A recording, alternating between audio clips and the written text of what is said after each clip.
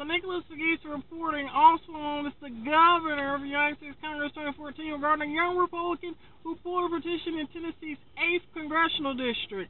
For me being banned on CNN, I report, and I believe it is a liberal conspiracy, even though I respect all of my elected leaders. I believe it was a conspiracy from the educators. Nicholas, the governor of Peace, is a young Republican, is going to start a revolution of rebellion. Yes, that means I'm going to be out of control more than ever before because of this ban. And I'm going to make myself a Memphis celebrity bigger than life itself. Nicholas McGee reporting, CNN icon of Memphis. So hold on to your seats. Hold on to your bootstraps. Nicholas, the governor of Peace, has a new leash on life and have the support of the international community. Don't like it? City of Memphis political haters?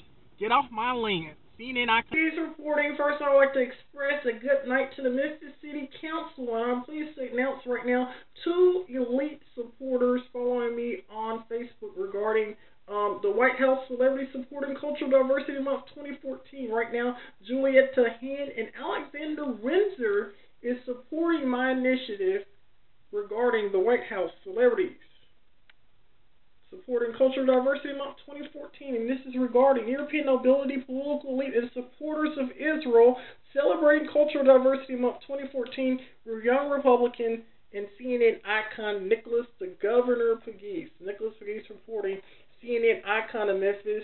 Juliet Tahan is representing the women of the world, and of course Alexander Windsor is representing the gentlemen of the world and members of the European elite and corporate appreciation. Nicholas McGee's reporting, also known as the governor. If I had a question to ask the President of the United States, it will be, Mr. President, is there a presidential book of secrets?